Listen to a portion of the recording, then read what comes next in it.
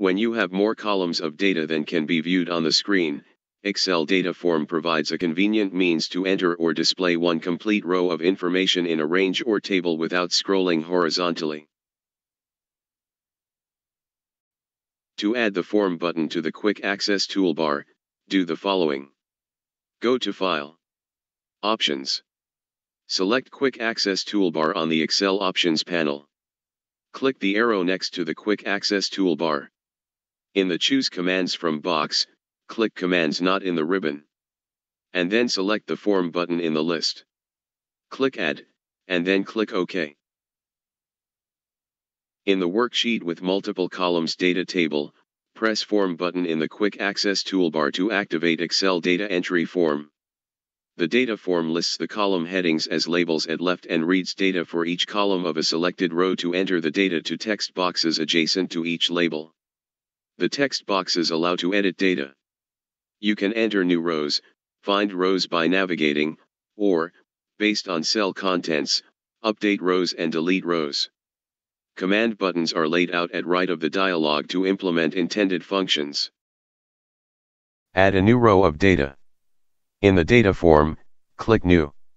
In the data form that appears, type the data for the new row in the fields provided. To move to the next field in the row, press Tab. To move to the previous field, press Shift plus Tab. After you have finished typing data, press Enter to save your changes and add the row to the bottom of the range or table.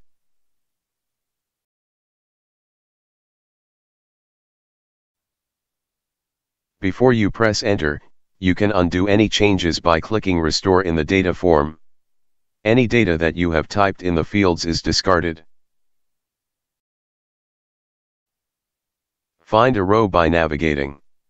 Do one or more of the following. To move through rows one at a time, use the scroll bar arrows in the data form. To move through 10 rows at a time, click the scroll bar in the area between the arrows. To move to the next row in the range or table, click Find Next. To move to the previous row in the range or table, click Find Previous. Find a row by entering search criteria. Click Criteria, and then enter the comparison criteria in the data form. All items that begin with the comparison criteria are filtered.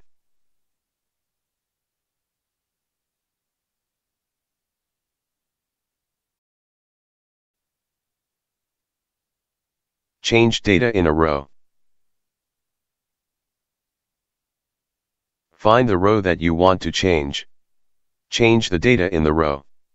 To move to the next field in the row, press Tab. To move to the previous field, press Shift plus Tab. After you finish changing data, press Enter to update the row. Excel automatically moves to the next row.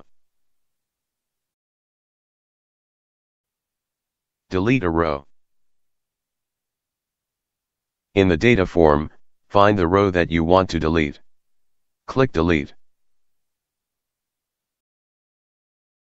Close data form. To close the data form and return to the worksheet, click Close in the data form. Excel data entry form is an excellent data management tool, especially for the data table with many columns. Still, I could point out some aspects to be improved through this discussion. Excel data entry form is a modal dialog box. You are not able to work with all Excel functions while the modal dialog box is active. You can enter data for each column, up to a maximum of 32 columns. Row selection on the dialog is not in sync with row selection in the worksheet in terms of visibility. Dialog box height is variable with the number of columns and will be maximum to window height, making worksheet data are covered by the large dialog box.